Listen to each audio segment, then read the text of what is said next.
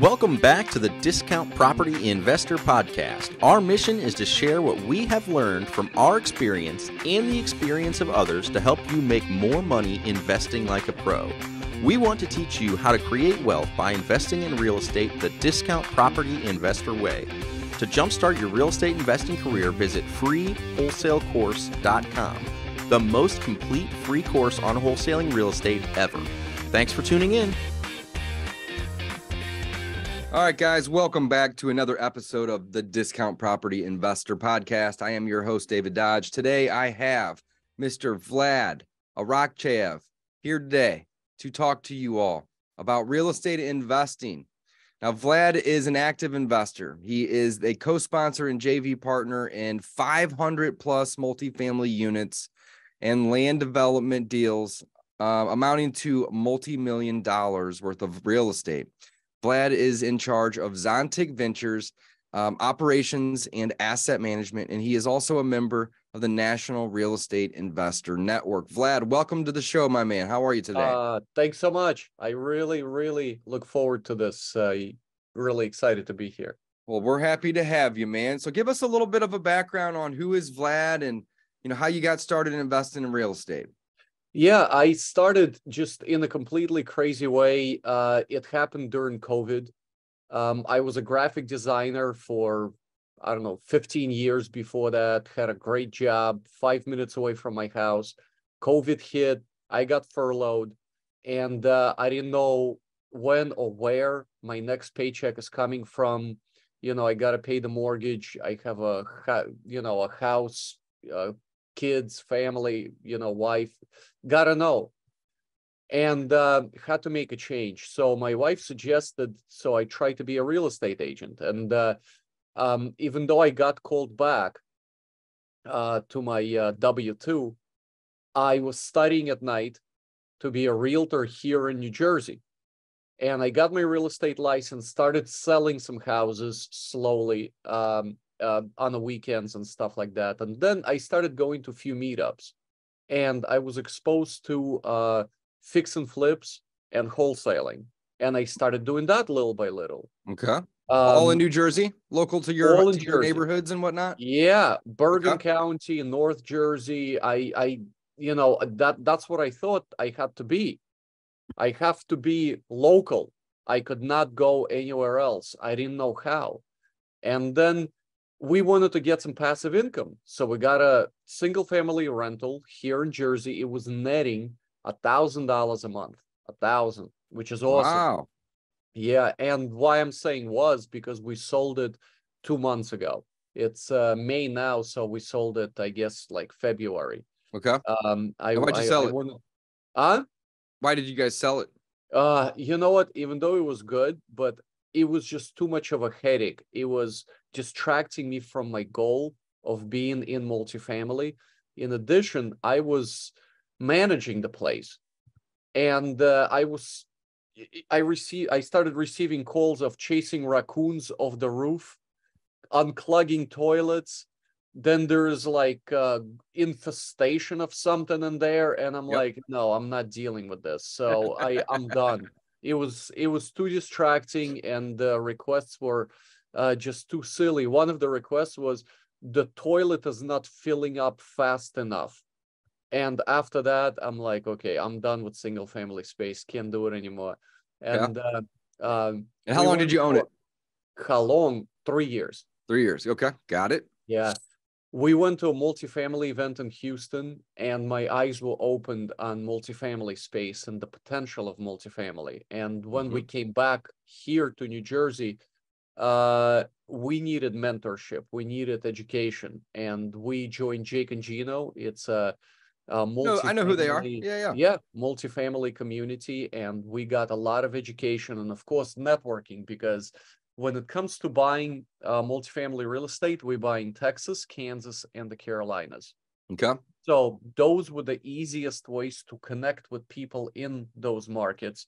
I just literally look up the directory who's buying there, give them a call, and they just included me in their groups and their pods into their Zoom calls. And that's how I started underwriting, learning the market, learning how they do, how they purchase. And approximately 8 months after, yeah, I picked up my first multifamily and resigned from my Nice. W-2. Let me ask you this real quick. Why did you pick those 3 markets or 4 markets?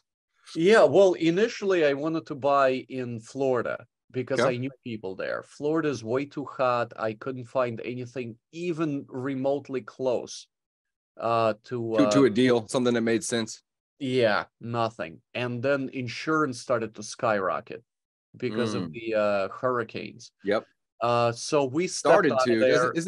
Hasn't it always been high? I guess it's just gotten higher and higher. It literally, I think, doubled. Mm. Yeah, it's pretty Man, bad. oh man. So we picked the Carolinas because after 8 months speaking with the same people, pretty much, I really got to know them. They were buying in the Carolinas. We looked up the market. I mean, it's very hot, a lot of movement there. If you look at the data and how people are migrating, a lot of them are going south. It's very landlord friendly. It's same as Texas because you see it's a lot of petrochemical industry. You have microchip companies, you have Tesla, a lot of big companies moving out of New York, opening up offices in Texas. It's a booming place. So that's why we picked those places. And from, I don't know, 2 years now, we buying in those markets. Yeah. Nice. Okay. Very cool. So you started working with Jake and Gino, and you started networking with other investors, and you got involved in their groups and in their circles. And so was your first deal in the multifamily space, was it with partners? Was it by yourself? Where was it? Tell us about that. Yeah, I wanted to do it by myself, but shortly after realized that it was literally impossible. Not that I just can't see it because if I'm in Jersey, how can I possibly buy something in a different state? So of course I partner up with people. I vetted my partners for over 8 months, and my first syndication that I was involved in, it was a pretty big purchase. It was 200 doors in San Antonio. Okay. And yeah, I got to know the main sponsors, spoke with them daily, and we really liked each other. And they're like, "Hey, listen, why don't you just try to raise capital for us and be on like investor relations person and be a co-GP?" And that's exactly how it happened. Okay. Very cool. Tell us a little bit about the deal itself, that deal. Like, I'm just curious. So you were doing you were doing real estate in terms of local as an agent via brokerage. You started doing some fix and flips and some wholesaling, and then you decided, hey, I want to get into the multifamily space. And then so it took about 8 months from the time that you kind of started navigating that to finding these people, I would imagine, or roughly maybe 5-6 months. Yeah, I would say 8 months or so. Once 8 months or so. Cool. So then you found them, and then they were like, hey, we got this deal, and you're like, great, because it's impossible for me to do this by myself. Yeah. And you guys started working together. And then, what were they pitching you on? What were they trying to pitch the investors on and then get you to help them do? How did all that work? Yeah, they just said, hey, listen, this is the deal. It was $18 million purchase, 200 doors in San Antonio. And they're like, can you raise capital? And I was so bold, and I was like, yeah, of course, no problem. I can raise $1 million. And they're like, really? Is that your first raise and you just go in for $1 million? How bullish are you when it comes to I'm like, yeah, I thought it was so easy. They're like, you know what? How about this? You try 500,000. And then if you get anything higher than that, it's just a bonus. So yep. Okay. Well, that. that's good that they were kind of just like, hey, let's pump the brakes a little and just got it. So how did it work out for you? Yeah. So believe it or not, I raised more than $1 million. Nice.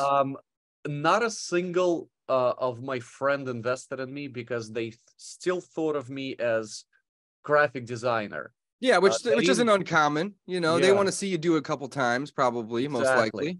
Okay. Yeah, they're like, hey, listen, is this like your hobby or whatever? So what I started to do is educating them on multifamily and real estate. So all they hear from me is real estate related news. Mm-hmm. And slowly but surely, it took time. It took 6 months extra for them to be like, oh, okay, so I guess Vlad knows what he's talking about, right? Mm-hmm. So, but how I got over 1 million on that deal, it was 506C. So I was advertising it everywhere, and I was on all the Zoom calls, right? I was like on 5 Zoom calls a day. And there was this guy who had a 1031, and he Yep. really liked the deal. And he invested his 1031 into that deal. That's exactly how it was. So basically, few investors, mainly this one person that, went above and beyond and, helped And he me was a out. stranger to you.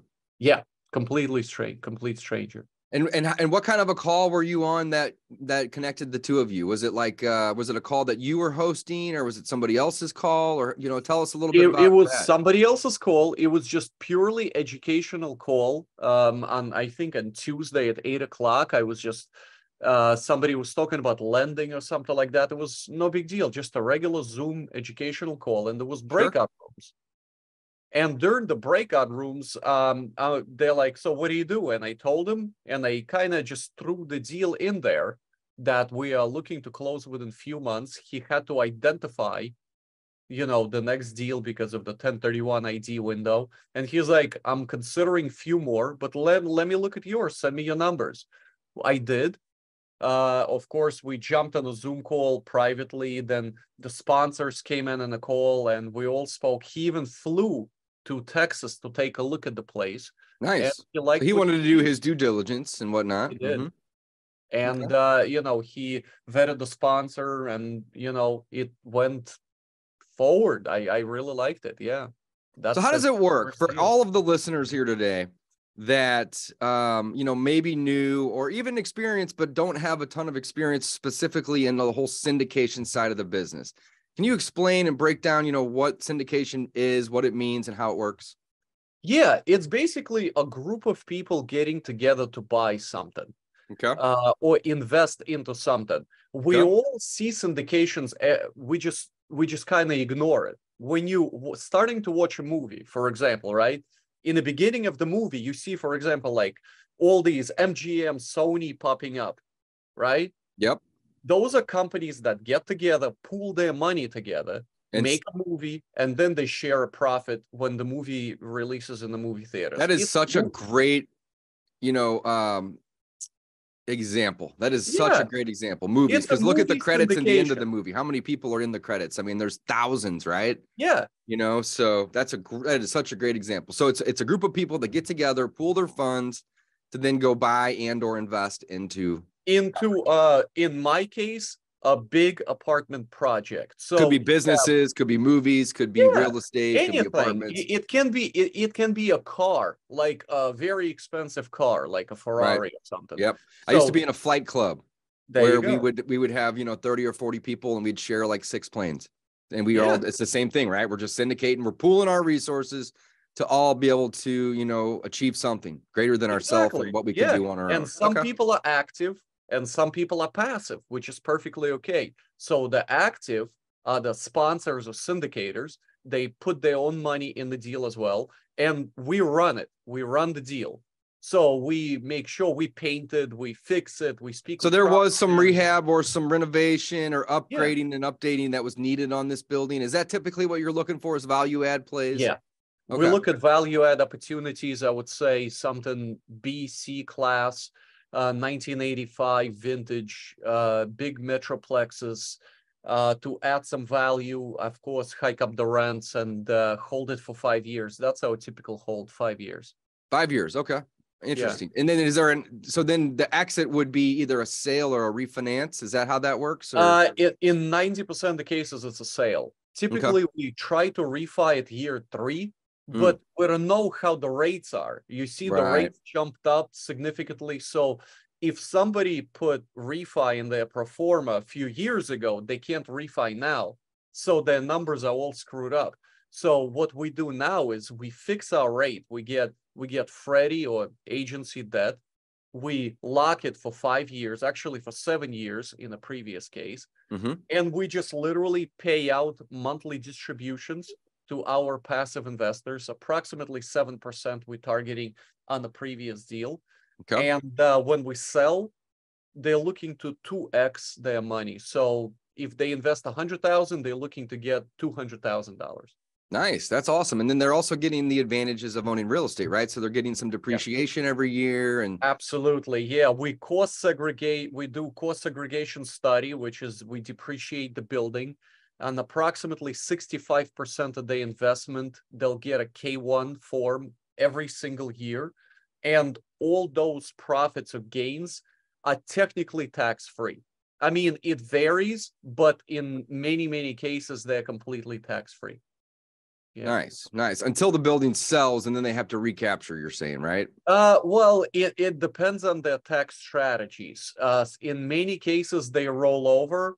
It depends how you invest, which is cash or self-directed IRAs or 401ks or 1031s. True. There are recaptures, yeah, absolutely. But every situation's different. Everybody's like if you are real estate professional, then you can write off more. If you're not, then it's a little bit of a different write-off. But yeah, Oh, that makes sense. Okay. Yeah, I'm aware. I just wanted to make sure the audience here was aware. Amazing. Yeah. So let's talk about, how you guys make money as the syndicators and the general partners. So you have general partners and you have limited partners. And most of the investors, I'd imagine, are the limited partners. Yes.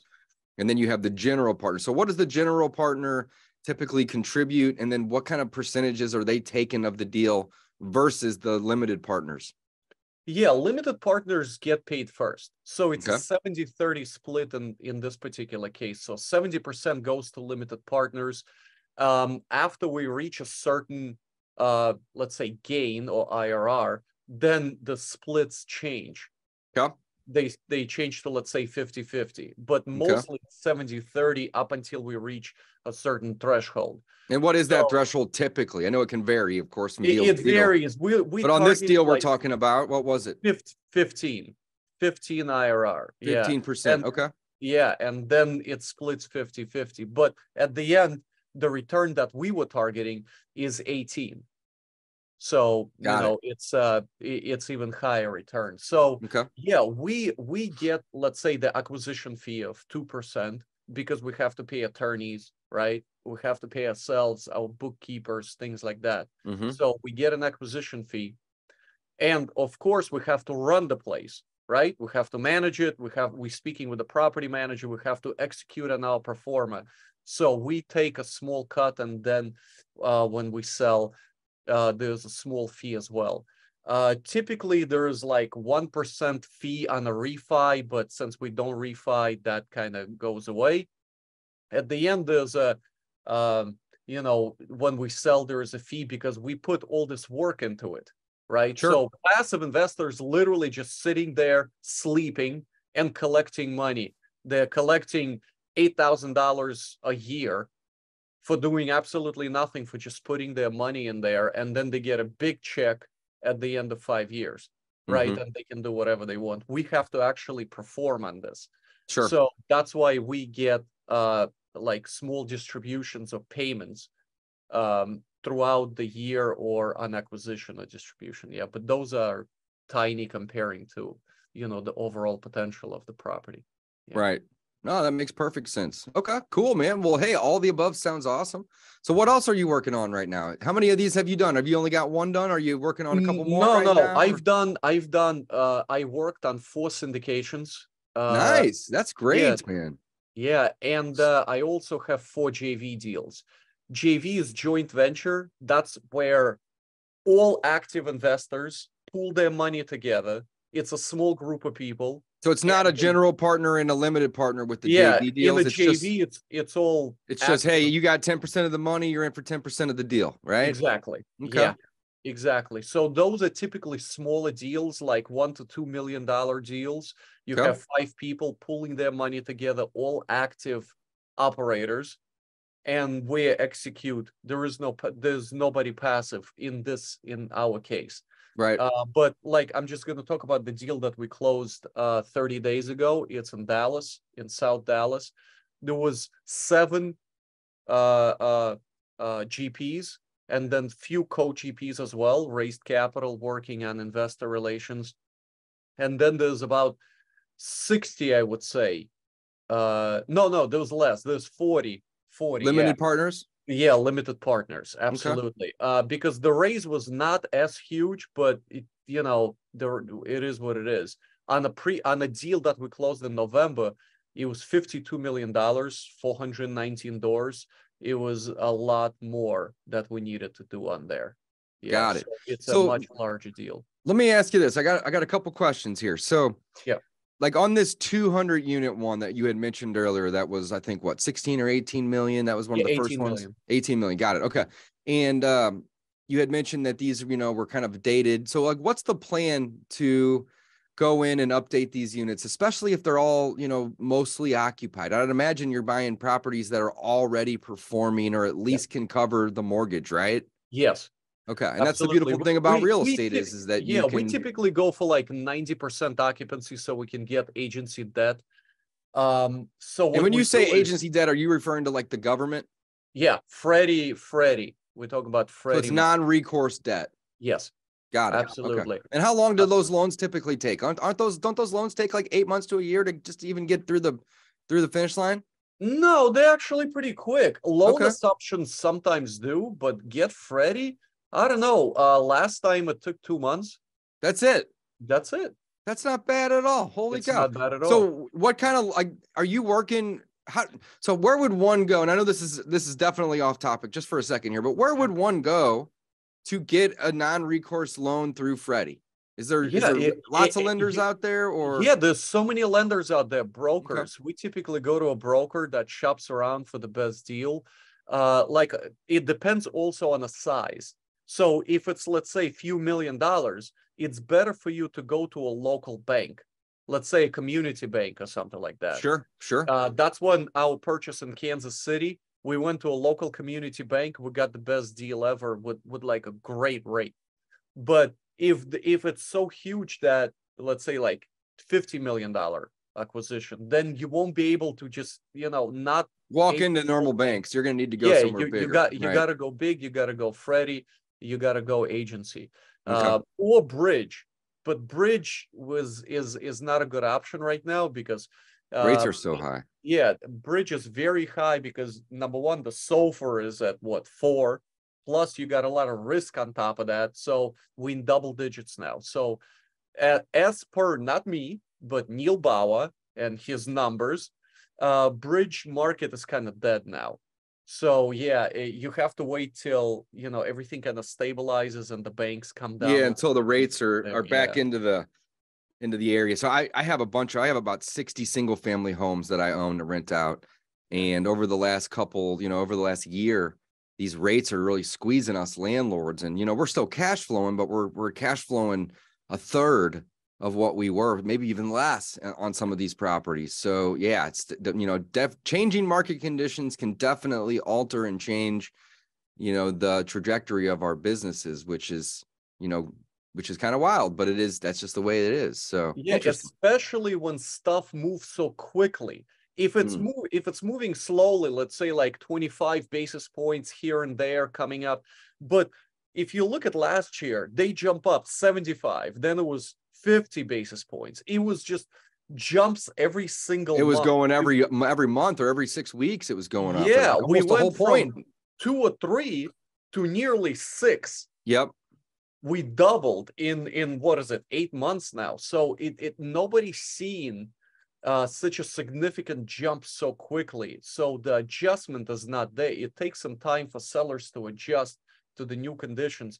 And of course, we want to buy. We can't buy anymore because look at the rates, and the sellers are, look at our properties, look at our deals. I'm like, they're not deals anymore. Can't buy them. So interesting. Very interesting. Okay. Well, what's new? What's next for you, Vlad? It sounds like you have a really interesting story where you just got started a couple years ago and you started as an agent and then you kind of moved into the investor space. And then you were a landlord and did some wholesaling. And then you decided, I don't even want to do any of this stuff anymore. I just want to go do big deals and I want to help raise the money and syndicate. Is that the focus at this point? That's the focus. Yeah, I'm growing my brand. In addition, I am focusing, we're underwriting a lot. We underwrite, I would say, 20 deals a week. Holy cow.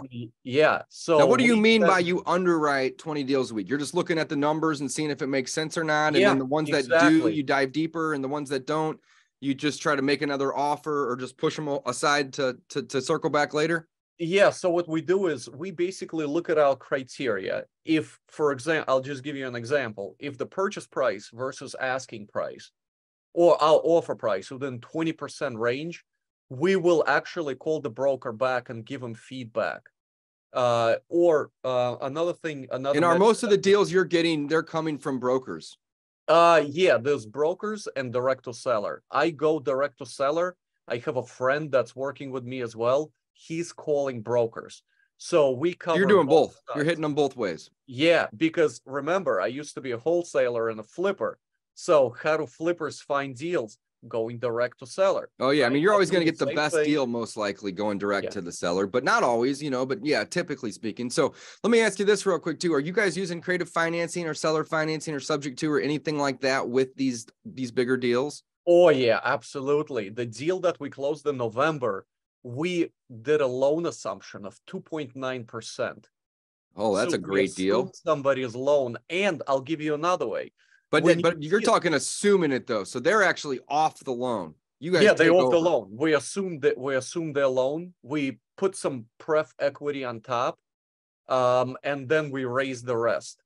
Got it. When you're dealing with, let's say, business people that are in multifamily space, they offer you seller financing. They offer to carry a note. You don't have to pitch it, because I know when you talk about hybrids and subject twos to single family space, people don't know. They really don't know. All they know is conventional way of buying or selling a house. Going to a bank, getting a loan. That's it. Right. When you have all these creative strategies, I mean, Pace Morby is one of them, is doing crazy stuff when it comes to hybrid. He is doing crazy stuff. I've met Pace a few times, and I actually started reading his book last night. Yeah. So he is definitely an impressive. He's unbelievable. And you don't have to convince multifamily operators for this. They're offering you this. In fact, right now, when we're speaking with brokers, they're like, seller can carry a loan of 40% or carry a note for 40%. Oh, you can assume a loan. You can do like a subject to type of deal on this. They're actually giving it. So the brokers are talking to their clients about selling their property for them. And then they're actually asking, hey, you know, give me some things to help sell it, right? And then the sellers will then say, okay, cool, yeah, no problem. We'll be interested in carrying back 20% or seller financing the whole deal or whatever they may be interested in. So the broker's actually presenting these options to you when they're presenting the deal, right? Absolutely. Oh, that's awesome. Without even us asking for it, because the rates are high. Now the leverage is really low. Before we would buy in like 80% leverage. Now it's 60. So you got to raise more money. But our biggest bottleneck is equity, right? Raising a lot of capital. Like we're looking to buy a building now. We submitted an LOI. We're going to have to raise $16 million. It's a big raise, right? Are you guys typically raising like 20 or 30 or 40% of the cash and then using leverage for the difference? What is the, what's the number typically? Yeah, we're looking to raise approximately 30%. 30%. On a previous deal, we got 65% loan to cost. We put some own money in, so we're looking to raise, I don't know, like 40%, because 30 to 40%. Yeah, you need closing fees, of course, and some stuff for the capex.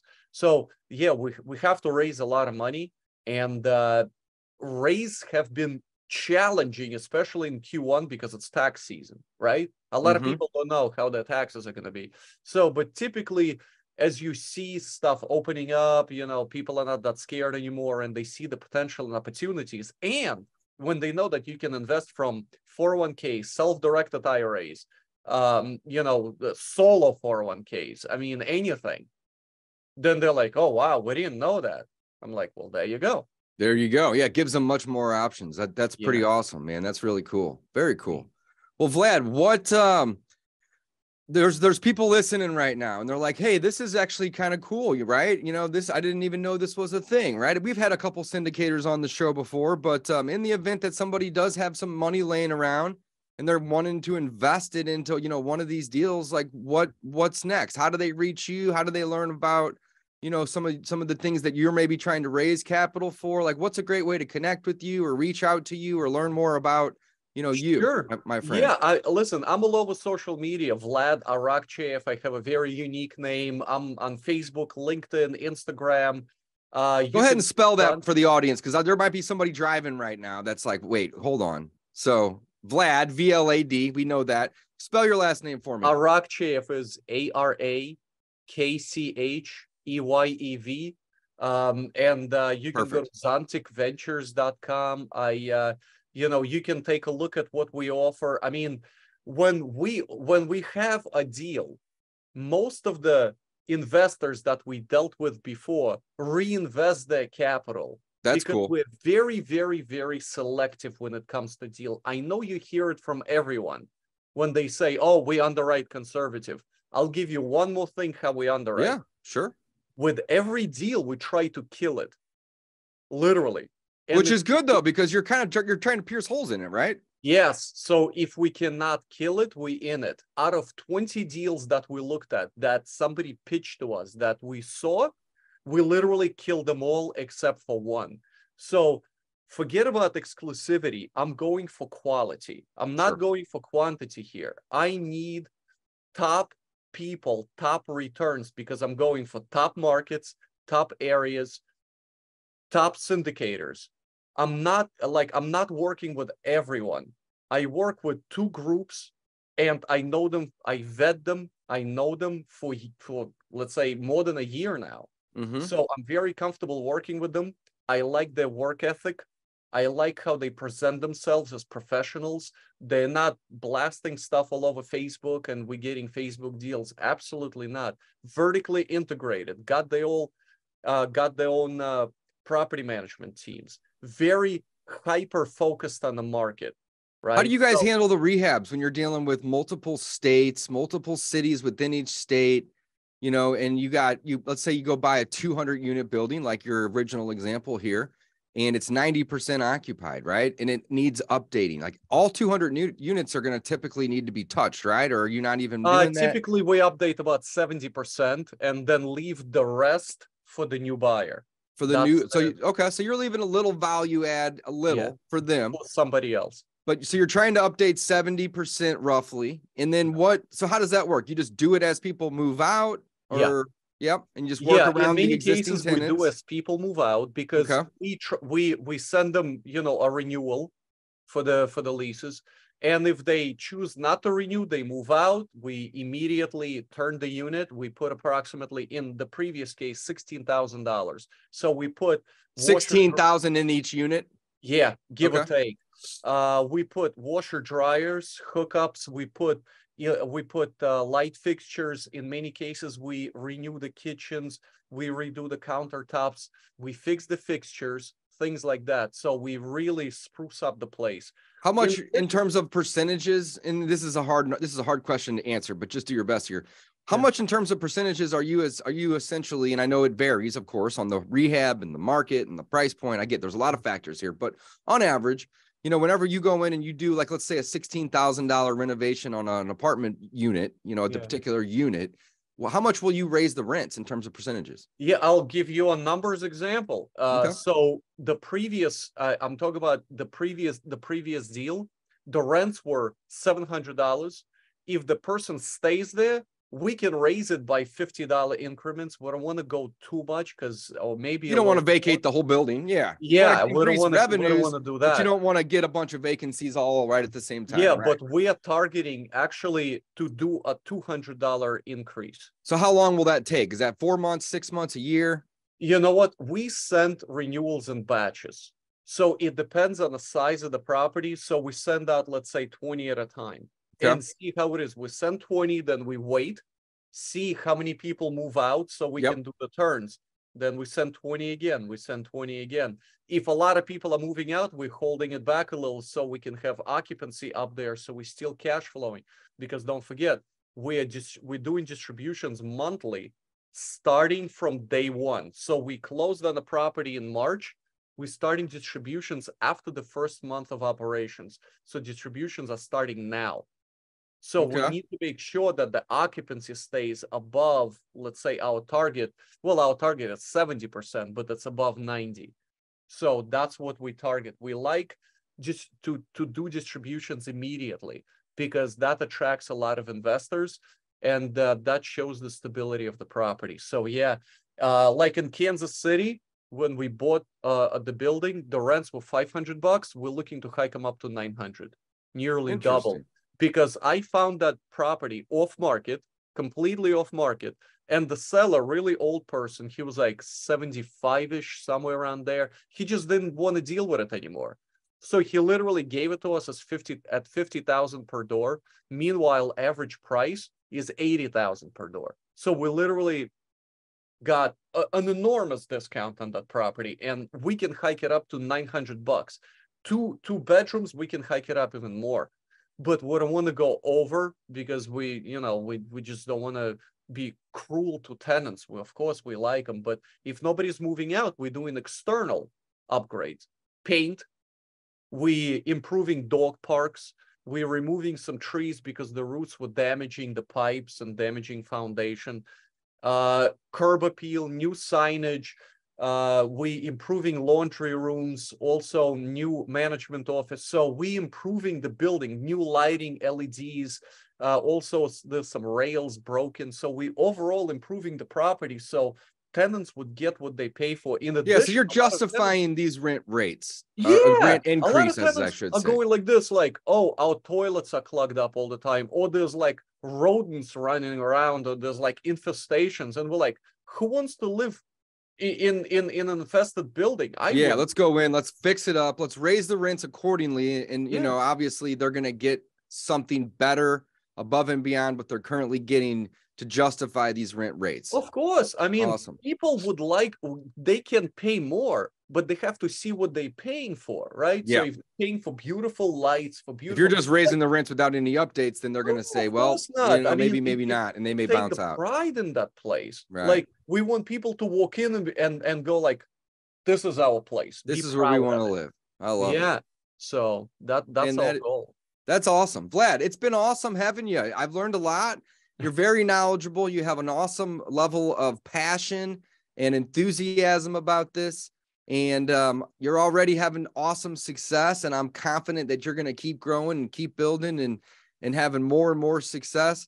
If anybody wants to reach out to you and park or place some capital into one of your deals, zonticventures.com, is that the best place to go? Yeah, you can go to Zontic Ventures. You can DM me, PM me, whatever you do. And plus, if you Google my name, I'm a real estate agent. My information pops up. It's all online, right? It's all online. So I'm here. At least if you want to know how to, let's say, get started, reach out to me. I might be able to connect you with some people, or at least point you in the right direction, because I know it might seem intimidating, but it really isn't if you really want to put the hard work in and educate yourself. Education, I think, is crucial here. It's very important to educate yourself.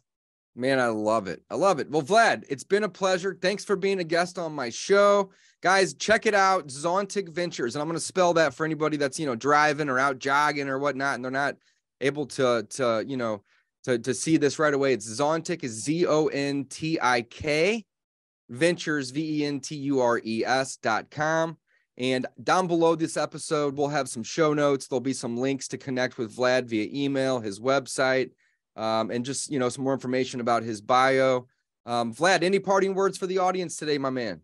Yeah, believe in yourself. That's the most important thing. Do not have doubts. If you have doubts, get them out of your head. The only thing that's stopping you, no, really, the only thing that's stopping you is this: your mind, your brain is the only thing that's stopping you. Work on your mind, fix it, and everything else will follow. So yeah, believe in yourself and go for it. Man, I 100% agree. Vlad, it's been a pleasure. Thanks for being a guest on the show. Guys, check it out. Look at the show notes below. Go reach out. Vlad's here to help. He is rocking and rolling, raising money, doing deals, helping other investors out there park cash and put money to work so they can have some passive income too. And again, Vlad, thanks for being here, brother. Signing off. Of course. Thank you so much.